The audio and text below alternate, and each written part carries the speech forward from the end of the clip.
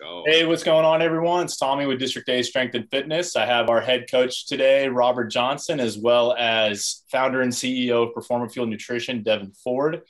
And today, guys, we're going over part 2 of the PerformaFuel seminar that's going to be happening here. This one specifically August 29th on Sunday. And so kind of the last discussion we had talked about genomics. I wanted to bring on Devin and Robert to talk more about the performance stuff that we're going to be doing on Sunday. And so just as a reminder to give Devin a proper introduction, Devin's been the founder and CEO of PerformaFuel Nutrition since when, Devin? 2000 and... Oh, God, I don't even know. 6-7 years ago, somewhere in there. Okay, so you've been doing this for a while. Also a world-class athlete, going to be competing in the World Strongman Championships in the 90-kilogram weight class this November. So excited to see him do that.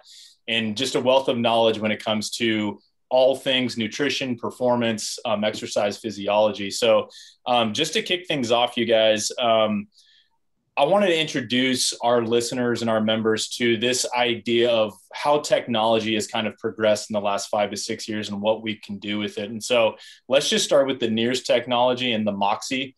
Devin, what is it? What can we do with it? And what's kind of like the coolest thing that we can do that we haven't been able to do in the last 10 years? Yeah, so that's a great question.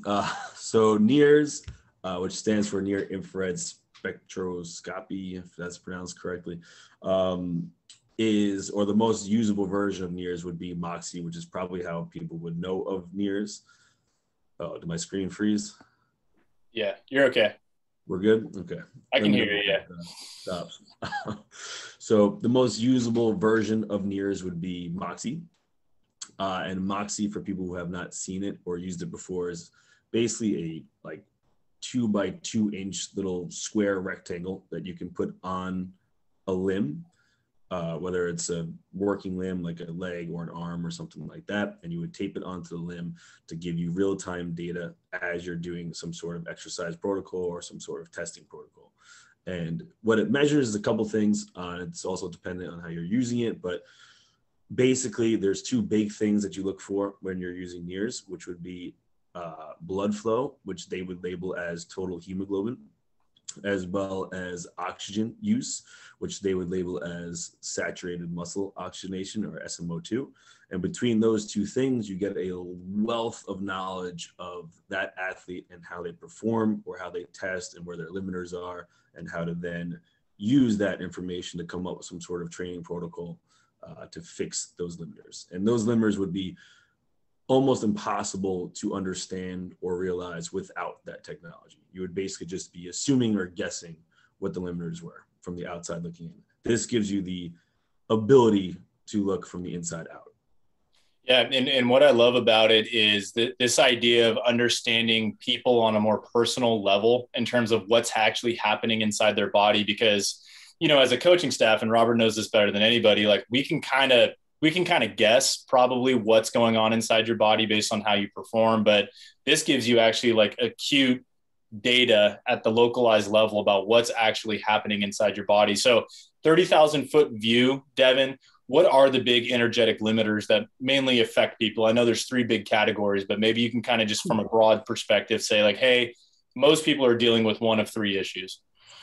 Yeah, that's a tough question to answer quickly, but I would say when most people are using the Moxy, or what most people would use the Moxy and or PNOE for, would be to see if an athlete is limited by either O2 utilization or O2 delivery.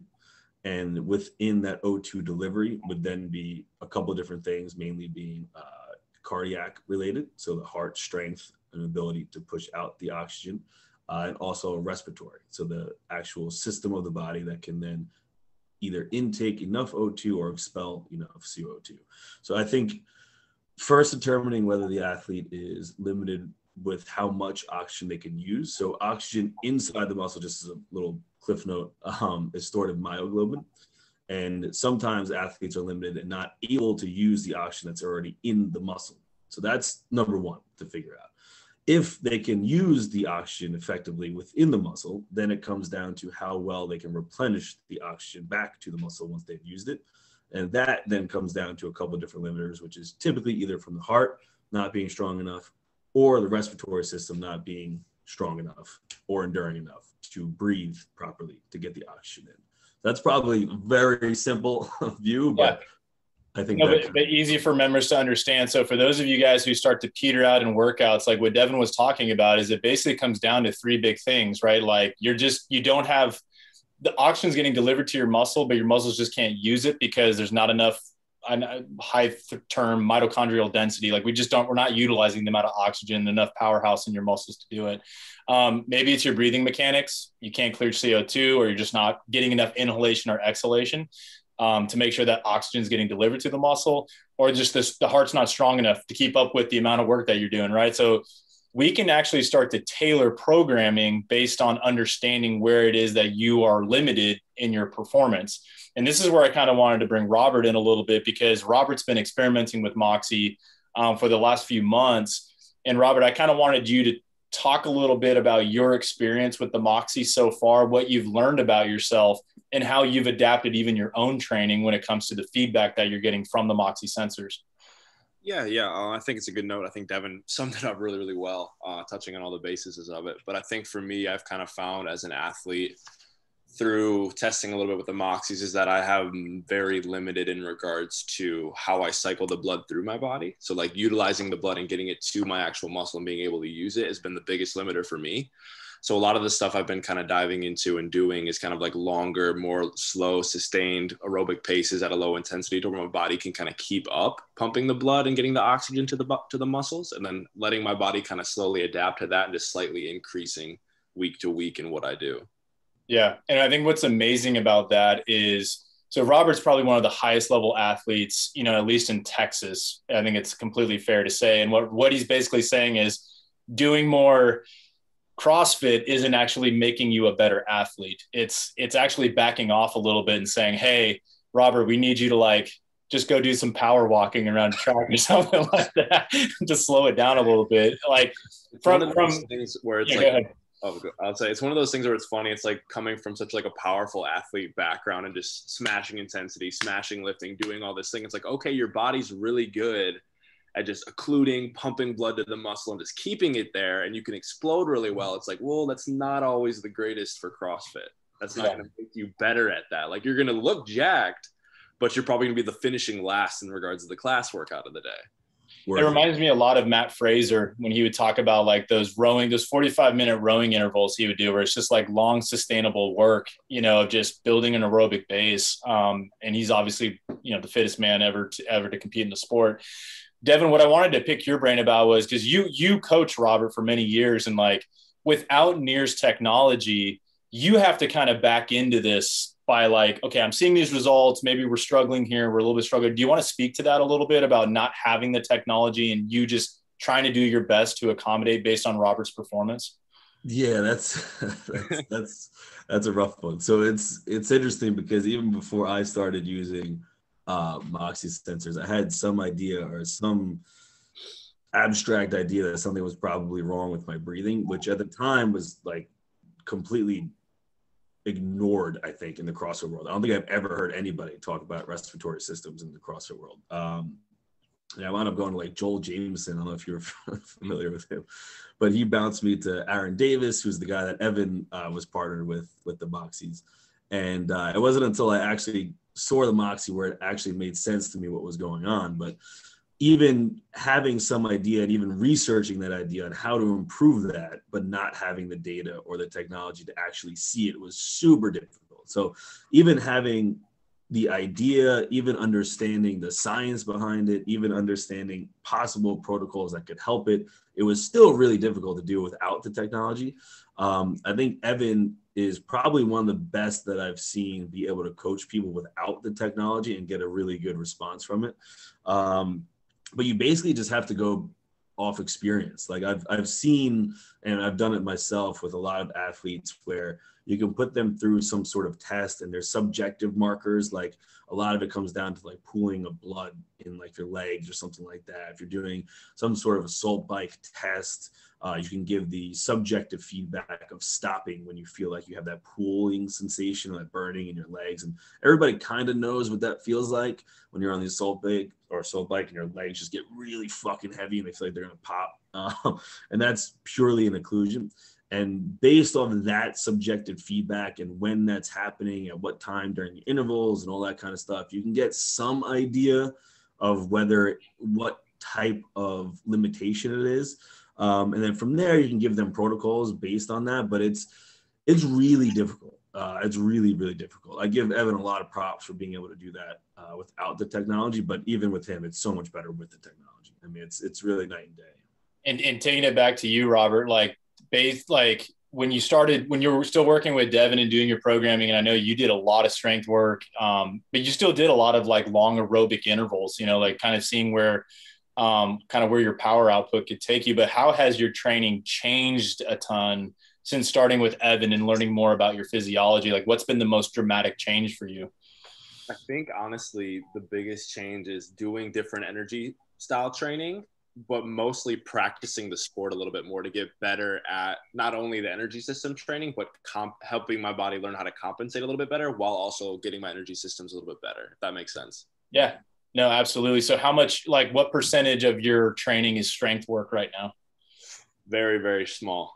Very, very small. And me and Devin have been going back and forth about this. It's tough.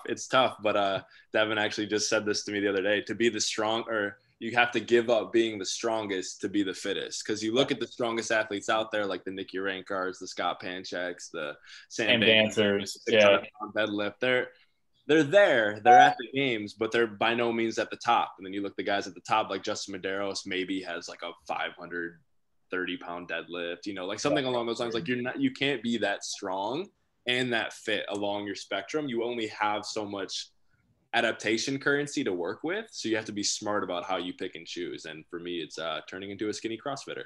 Yes. Amen. So now kind of pivoting away from Moxy real quick. And so Devin, this question is for you. So the PNOE system. So the idea of being able to use a portable metabolic cart machine that can measure things like VO2 max, tidal volume. Do you want to speak to that technology a little bit? Whereas like 10 years ago, you'd have to spend like 35 grand on like a medical device just to get this. But now you have access to this portable machine where you can measure all of this. And you can also do it like not on a treadmill. You could do it on a salt bike. We could do a track workout. We could do rowing intervals. We could do whatever. Speak to that a little bit. And I know you just started digging into this, but what is PNOE? What can you do with it? Let's start with the performance. We'll dig into the nutrition in a second. And then how does it pair well with Moxy? Yeah, that's a really good question. Remind me if I forget anything you just said. Yeah. Just put it. So the first thing I want to start with is how it pairs with the Moxy, because once I actually started using the Moxy, and identifying certain limiters, even with using the Moxy, there were still a lot of limitations that you couldn't really see. Like for instance, when you understood that the athlete had an O2 delivery problem and you could see that on the Moxy, then you had to go ahead and decide whether that was from a cardiac point of view or whether that was the respiratory system that was failing. And that was really hard to understand. I mean, even as well as these guys are at looking at the Moxy, it's still a guess at the end of the day, because you're not looking at somebody's respiratory rate. You're not actually looking at how many liters they're expelling of CO2 or intaking of O2. So even watching, as advanced as that technology is, you still really can't pinpoint exactly what the limiter is and where when it comes to an O2 delivery limited athlete, which is by far the most common in CrossFit for sure. So the PNOE system is, I think, I may be wrong, but I'm pretty sure it's the only recognized, with validation studies at least, portable calorie indirectometry system where you can wear this device, and instead of being like attached to a really long hose that's on some wheelie cart where you have to stay on a treadmill or a bike. Can you guys hear me? Is this thing freezing? Yeah, you're there. No, you're good. Yeah. You can actually wear and do strength exercises, for instance, or CrossFit WODs and things like that, which is why it picked up so much steam in the CrossFit world. And in fact, I'm pretty sure every research study that's been done on CrossFit, both measuring like calorie expenditure, for instance, was done with the PNOE system. So it's really accurate, it's really advanced, and there's a whole bunch of different ways that you could use it. But I think as far as an athlete's concerned, it pinpoints the respiratory system and how well they can inhale O2 and expel CO2 and at what rate. So if you think about like, I don't know, if you think about a workout with deadlifts, right? And there's 225 for men or something, there's 50 reps of a deadlift. You would be looking at the deadlift and saying, okay, that's probably X percentage of my 1 rep max, and it's X amount of reps at that percentage. And you can get an idea of how well you can do, how many reps you can do unbroken, how fast you can do it based on that data. And it's the same thing with your respiratory system, right? If you have a max VO2 max of an X amount, then you have your maximal O2 capacity. But then you have also the endurance aspect of it. Well, can I do that? How fast can I breathe? And at what depth can I hold for 5 minutes, 6 minutes, 8 minutes, 9 minutes? And when does that start to break down? And with the PNOE system, you can see that directly in real time. You can see when somebody shifts from good breathing, where they're taking in good O2 and expelling good CO2, to really shallow breathing, where all of a sudden they're super fatigued and they lack the ability to breathe properly. And now you can see that. Then you would also see in the Moxy that their O2 goes down, they can't sustain it, now they have to slow down. This is where their progress or their performance would drop. So the PNOE is probably the only way, I would say, to really define the respiratory limiter of an athlete when it comes to an O2 delivery limited athlete, if that makes sense. Yeah, no, absolutely. And I think you bring up a great point where, like, I think the gold standard for fitness used to be just VO2 max, right? Like, keep pushing your VO2 max up and up and up, and it'll make you a better athlete. But I think what we've learned with Moxy is that that's not necessarily the case, because we're still not able to really pinpoint what's limiting your ability to hit higher VO2 maxes, or even within your VO2 max, like what's still the actual limiter. So I think pairing them well is incredibly exciting. So now, switching gears a little bit, Devin, like when it comes to strength work and understanding Moxy and PNOE and testing, and we're going to get into this a little bit when we talk about the kind of tests we're going to do with our members during this seminar, how can you use a Moxy to develop better strength work and this idea of like optimal volume when it comes to training? Yeah, that's a really good question.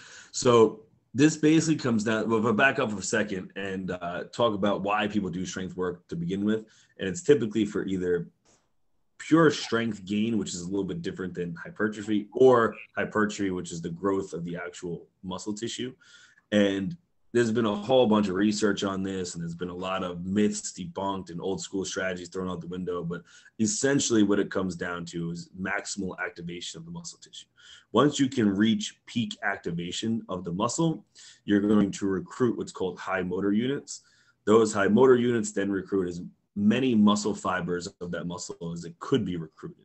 That maximal recruitment of the muscle is what then signals the muscle protein synthesis to increase, which is how you would then build muscle and then strength. Strength is a little bit different from hypertrophy, but it's very similar. You still need peak activation like that. So with the Moxy sensor, and before the Moxy sensor, this would essentially be you go to failure. Right. There's no other way to know what the hell peak activation was, unless you were in a research study and they could actually look at the muscle tissue. But for the person in the gym lifting, there was really no way to know. You would just kind of go to failure. But even going to failure may not necessarily reach peak muscle activation if technique's off, for instance. Like if you're doing a front squat and you're, caving over because whatever, your upper back is too weak or whatever it is, your leg muscle may actually not be reaching peak muscle activation. So the reason you're squatting may be to increase leg strength, but you may not actually be getting that result as efficiently as you could. So when you put on the Moxy sensor, again, you can actually see how well you're using oxygen in the muscle, and you will literally see that O2 go all the way down and reach a bottom point when you have maximally recruited the muscle groups, because it's going to eat up all of the available oxygen. Now, what's interesting is that for people who are strong, they'll be able to desaturate that muscle pretty quickly, especially at a certain percentage, let's just say like 80%, because they're able to maximally recruit. They're really good at contracting that muscle tissue, which is going to eat up the oxygen. Whereas for people who are not as strong, they can't desaturate that oxygen as well because they're not really that great at coordinating the contraction of the muscle tissue. So you can see these different limiters, and you can, as you're doing a set, literally see in real time how much of that oxygen is going down, which will give you a very clear black and white indication of your reaching muscle activation, peak muscle activation. And if you do that with every set of the given muscle group, it's going to be way more effective than if you were just in the gym lifting with some sort of arbitrary rep scheme, hopefully believing that you're reaching activation. So it brings a whole different layer to training that would be impossible without the technology. Yeah, and just to take, I guess, 2 steps back, one thing. So there's a couple different things that happen during a muscle contraction that we can measure with Moxy and NIRS. So one's a compression, right? Just a simple contraction release. You have a venous occlusion, and then you have an arterial occlusion. Do you want to just go over those terms real quick, Devin, what it means and what's actually happening in the muscle and how that drives either hypertrophy or strength? Absolutely. Yeah. So when it comes to strength and hypertrophy, what we see is that the stronger or more powerful an athlete is, the more they're able to completely occlude at the arterial level, and you'll see an arterial occlusion. Now, what the hell does that mean? It basically just means that the muscle is so contracted and so powerfully contracted that nothing can go in and out, or out rather. The blood is just pulled in, and that's it. An arterial occlusion is a little bit lesser severe of an occlusion, where the blood can still go in, but it can't necessarily go out. That can be caused from a whole bunch of different things. That, I would say, just to back up a second, is really important with the cardiac type work, because a lot of times people will, this was myself, so I can speak to this really well, but a lot of WODs or Metcons, things like that, people will get that really nasty burning on their legs, their muscles. That is mostly what people are feeling is a venous occlusion. On the rower, bikes, it's just awful. And that's the heart not being strong enough to pump through that occlusion. When your heart gets strong enough, it can actually push through and still get the blood out. And then just back up another second, compression is just the contraction of the muscle, which is normal. That's good. So with those 3 different, and you can see all of that on the Moxy, and they mean different things for different people. You may be trying to get an arterial occlusion if you're doing pure strength work. And that would be the last thing you wanted if you were doing, a Metcon. So it depends on like what you're doing and what you're looking for, and, what the limiter is for you specifically. But when it comes to the cardiac work, I would say the compression of venous occlusions is kind of what you're really looking at. And then when you're doing the strength work, the venous to arterial occlusions is what you're looking at, which sounds really complicated, but essentially just means how well you're contracting that muscle tissue, or how powerfully rather. Yeah. And Robert, to bring you back into this, I know like you do a lot of hybrid programming and a lot of like kind of strength work that some of our members are working with you on, and you program it in a way to, like what Devin brought up, is maximal motor unit recruitment comes near failure or taking to failure. Do you want to briefly kind of just go over, without the NIRS technology, how we're trying to accomplish this with kind of what we know from evidence and science? What's the best way to create strength and hypertrophy for our clients? Yeah, so it's basically figuring out what your rep number would be for each muscle group. So say I set you at we do like a 3 to 5 rep max. We find your estimated 1 RM, and then I set you to 70% for equal shoulder press and back squat. So based on those 2 numbers, let's say you hit like 8 reps for your shoulder press, and you hit some arbitrary number of like 10 for your back squat. So those are your numbers that I'm going to set you at, because it's kind of like a best guess as to those being your closest numbers to, let's say, 1 to 3 reps till failure. And each week I'm going to gradually increase your weight, and just you're supposed to slightly keep adapting to that specific number. And then once you reach that number, we intensify the weight if you're unable to get to that number anymore. But basically it's kind of like a best guess, like Devin was saying earlier, in regards to like, if we don't have that information with like the Moxy or the NIRS, we can't actually see where the reps and the sets are no longer of value. So we just kind of keep progressing as we can through those weights and those reps till you're unable to hit those reps and those weights anymore. Yeah. Going back to Devin's terminology, like we're basically guessing that you're having a venous or arterial occlusion at those reps, and we're kind of just trying to work our way through it, but it's a guess. It's not for certain. Yeah. Yeah. And so what's interesting about it is the idea of volume and being able to effectively determine the amount of volume that someone does to drive the adaptation that we want. Because, you know, even in our general programming, we'll come in and say, hey guys, like we're going to build up to a 5-rep max, a daily 5-rep max, which again, going back to our conversation, like we're guessing at venous arterial occlusion, then we're going to do 3 drop sets at like 80% or something like that to get an extra volume. Devin, like where does this idea of using NIRS to be more productive about the amount of work we're actually doing come into play, and where does this add value to people's life instead of just doing this blanket, like everyone's going to do this because it's our best guess of what's going to drive adaptation for individuals? Yeah, so I think the one thing that kind of cracks me up when I think about this is that when you put on, you know, everybody likes to think they go to failure. I think, you know, when you say go to failure -1 or something for 3 sets of back squat, what that's supposed to mean is that you do 1 rep shy of just not being able to do it, right? So let's say if you barely could get, you know, eyes are bleeding blood, you get 10 reps, you would stop at 9, right? Now, if you put the Moxy on, you can actually see failure. If you know how to, you know, read the Moxy, you look at the SMO2 levels and all that kind of stuff, you can quite literally see if the muscle can do another rep or 2. And what's funny is, you know, there's a lot of research on volume and proper sets per muscle group. And I believe for athletes, it's somewhere around 10 to 12 sets per muscle group per week is like the maximal, you know, or not maximal, but around where they should be to reach peak hypertrophy or strength gains per week or something like that. But all this research is always done to quote failure. But whether they're actually going to failure or not is very gray. We don't really know. And some of the research, I kind of laugh because there's no way they're going to failure if you look at the actual way it's set up. But with the Moxy, I think bar none, the best thing about it is you can actually see if you're going to failure or not, which some people don't want to see. There would be definitely some times where I'll put the monitor right in front of me while I'm doing something, and I will be doing like a strict press. And I'll never forget this one time I was doing strict presses. I think I was usually only getting like 7 to 8. And I'm staring at the screen right in front of me, and it's literally telling me, you're fine. And I feel like I'm shaking, I'm dying, I'm like crying blood, but I still can do another rep or 2, and I did. And it was very strange.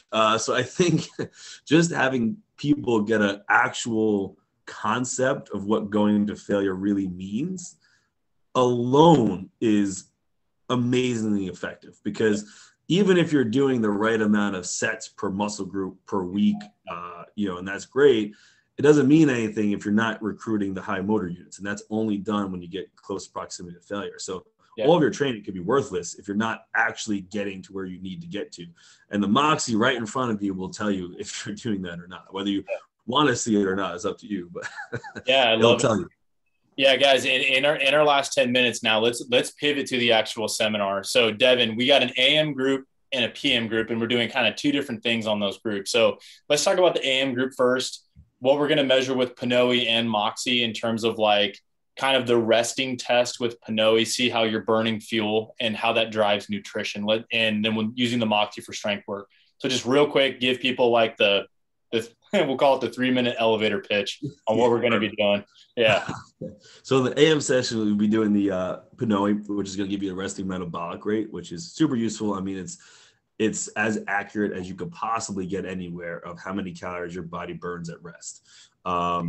And that's super useful because you cannot be in a calorie deficit or surplus or maintenance or anything if you don't know what the hell calories it takes for your body to run. So without that, you're just guessing at everything. So the PNOE will give you a very, very, very laboratory grade accuracy of how many calories your body burns at rest. And we'll describe what that means at the seminar itself. Yep. And then in combination with that, we're going to use the Moxy for the strength testing, just like what I was just saying, where that Moxy is going to be right in front of us. And we're going to know when you're doing a set, how close you're getting to failure, what that actually feels like, what reps you come out with so that you can use that in your training from then on. So it's not just information you're going to get in that minute of, oh shit, I did it or not. It's actually going to be super useful for you to actually then use it in your own programming, which I'm sure you'll give at the gym or whatever. If they're not at the gym, they can do it on their own. But it'll give you a lot of information on exactly where that muscle is reaching that high motor unit recruitment, which is literally what we're after if we're doing strength. If you don't reach that, then it's almost useless. So you're going to know exactly what that feels like and exactly what rep scheme at a certain percentage that would be for you. So you know what reps to focus on in your own. And that's And I know Brad Schoenfeld's done a lot of research. Like hypertrophy can exist anywhere between like 30 and 70 or 30 and 80, 90% of your 1 rep max. Depending on what your limiter is, like you may need 90% of your 1 rep max to drive hypertrophy adaptation. For some others, it could be as small as 40. And so Robert, going to you, like people who are doing hybrid, all that additional strength work, how can you probably take this information and start incorporating it into their programming? What are your ideas? What are you thinking? Like Devin just said, you can take those actual reps with those certain percentages that we're going to use at the seminar and just translate that right over to your actual strength training literally the next week. And we can kind of keep driving those adaptations week to week based on what the Moxy had told us that day. And some of your clients might be surprised how much less volume they may end up doing or how much more volume they may end up doing depending on the results, which is either exciting or going to be brutal. So, yeah. Some people are going to have to check their egos at the door. A little bit, yeah. Like we're not at failure yet, guys. We got to push a little bit harder, which is exciting. You know, again, like our whole goal here is to add more personalization and value to your training because it's important to get the most out of your whatever effort you're expending in the gym. So then, Devin, let's jump to the PM session. What are we going to be doing, and what can people look forward to? Yeah, so the PM is definitely the more in-depth version, both because you get a lot more information, but also because it's a lot more time-consuming. So you can use both the Moxy and the PNOE together to go over the energetic limiters that we were talking about in the beginning. So, I mean, this is where, man, you'll walk away from that knowing more about yourself than you probably ever have in your athletic life, period. You'll not only know what your limiter is in terms of your energetic limiters that we were talking about before, whether it's O2 delivery or utilization, and whether it's respiratory or whether it's cardiac based. So you'll have that insight. Then you'll also have the insight, especially even if it's not respiratory limited, you still want to know where your respiratory rates and gas exchanges are. Yep. Also be able to see not only exactly the information in terms of your respiratory rate per minute, your O2 depth, your CO2, how much you can expel, but then you'll also be able to see how much fuel you're using and where that fuel is coming from. Is it more fat-based? Is it more carbohydrate-based?